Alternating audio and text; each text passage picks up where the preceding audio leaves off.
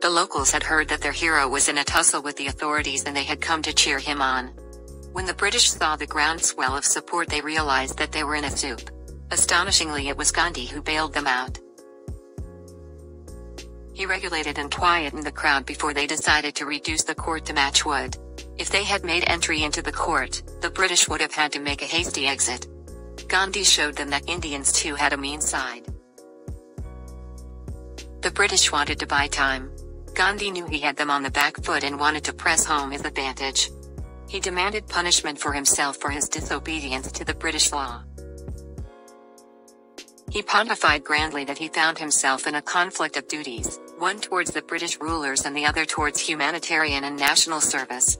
He chose to obey his conscience rather than the foreign lawful authority. He left everyone gaping with his holier-than-thou attitude. The magistrate announced a 2-hour recess and asked Gandhi to furnish bail for those 120 minutes. Gandhi told him to get lost. The red-faced magistrate ultimately set Gandhi free and announced that he would declare his judgment after several days. When asked by Magistrate George Chander at Motihari District Court on 18th of April, to pay a security of 100 rupees, Gandhi humbly refused to be constrained by the diktat. Hundreds of thousands of people protested and rallied outside the court demanding his release, which the court unwillingly did. The case was subsequently withdrawn by the British government.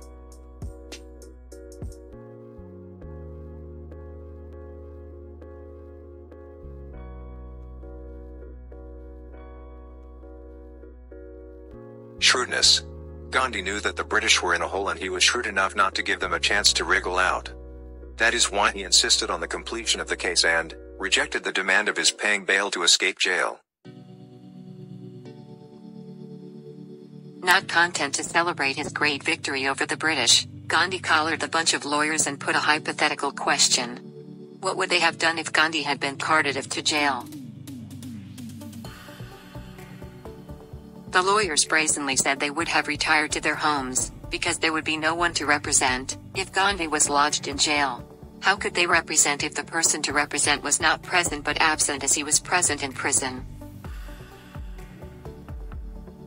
Gandhi realized that they were making a comedy out of him. Gandhi indignantly asked them about the fate of the peasants. The lawyers, now muddled, went into a huddle. Gandhi was an outsider. Yet he was willing to go to jail for the sake of the peasants.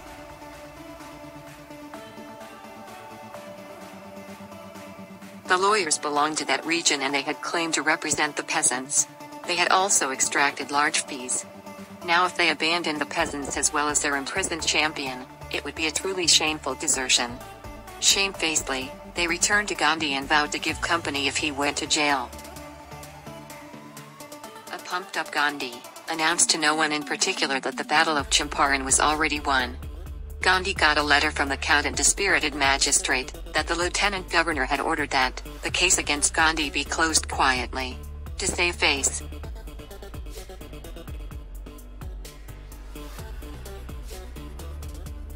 Man-molding. Even as he was busy with persuading the British rulers to head home, Gandhi was also analyzing his followers and tweaking out their weak points. Thus he molded them, so that they would be primed for the task of nation-building, which lay ahead.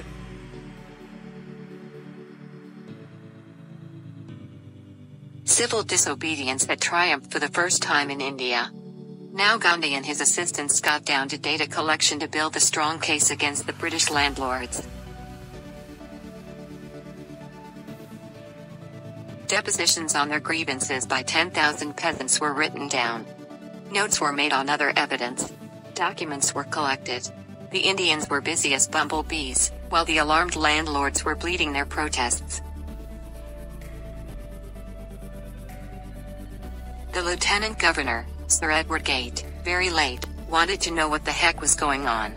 He summoned Gandhi, who seemed to be the focus of all the happenings. Gandhi bid a nervous farewell to his friends and went to see Gate.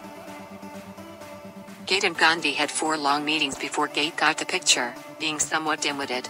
Gate set up an inquiry commission which had all the British, like the landlords, the officials, the missionaries, the gardeners, the laundrymen, etc., against our one-man army.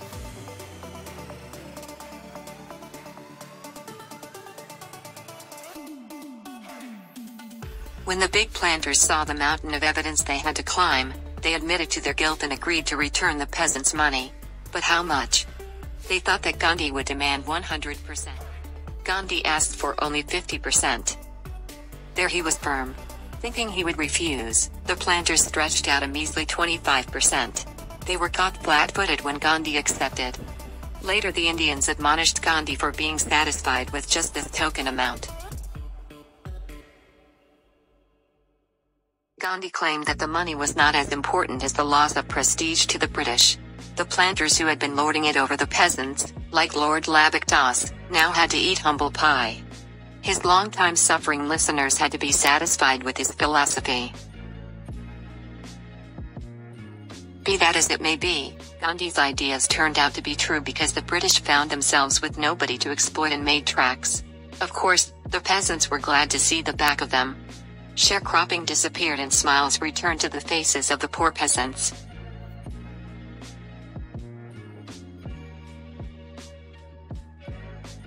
After having smeared mud on the faces of the British, our busybody turned his focus on the social and cultural backwardness of the villages in Champaran. He appealed for help. Patriotic Indians appeared out of the woodwork, from various regions. Primary schools were opened in 6 villages. Kasturba Gandhi busied herself by teaching the ashram rules on personal health and hygiene. Doctors were also coaxed to come and practice on the peasants. The 3 musketeers, castor oil, quinine and sulfur were the overworked, stock answer to all ailments.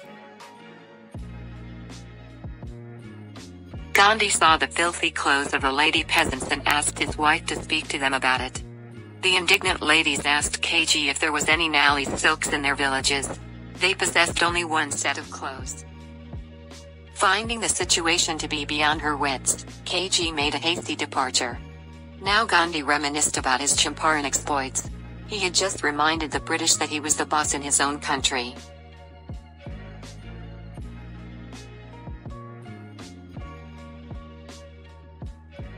Nation building. Gandhi was not content with political successes. His ultimate goal was a holistic life for each and every fellow Indian. He wanted an acceptable standard of social and cultural life for all. So, he was the most apt and ideal leader for the time.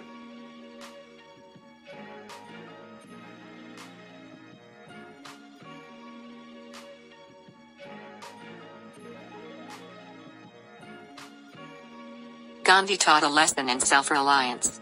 A Briton, Charles Freer Andrews, was supposed to go to the Fiji Islands to do some native bashing there.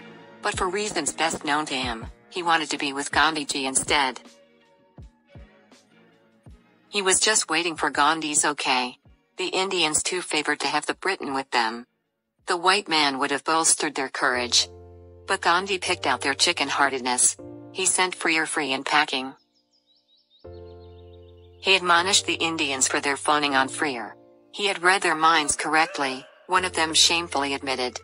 Thus Gandhiji proved that he was a boon and a gift from God to a long-suffering India. Bharat Mata Ki Jai.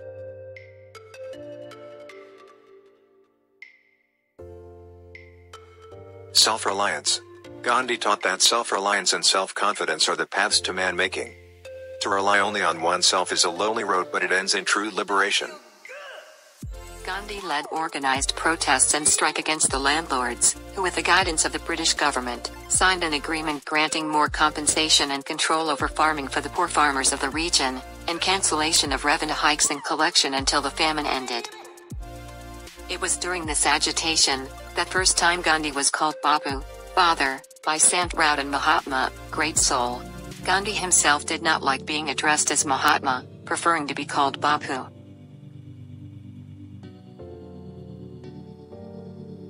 Summing up, Gandhiji was a truly great soul who not only rid us off the bloodsuckers but also set us on the path to the India of Tagore's dreams. No wonder, the great physicist, Albert Einstein, called the Mahatma's assassination as the second crucifixion. Live as if you were to die tomorrow. Learn as if you were to live forever. The best way to find yourself, is to lose yourself in the service of others. You must be the change you wish to see in the world.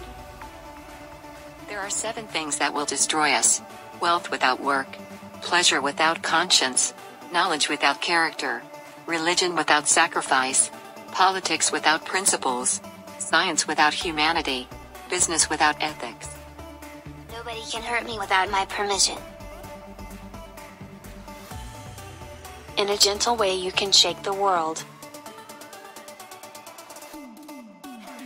Generations to come, it may well be, will scarce believe that such a man as this one ever in flesh and blood, walked upon this earth.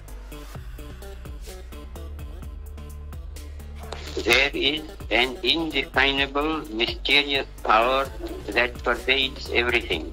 I feel it, though I do not see it. It is this unseen power which makes itself felt and yet defies all proof, because it is so unlike all that I perceive through my senses. It transcends the senses, but it is possible to reason out the existence of God to a limited extent. Even in ordinary affairs, we know that people do not know who rules or why and how he rules, and yet they know that there is a power that certainly rules.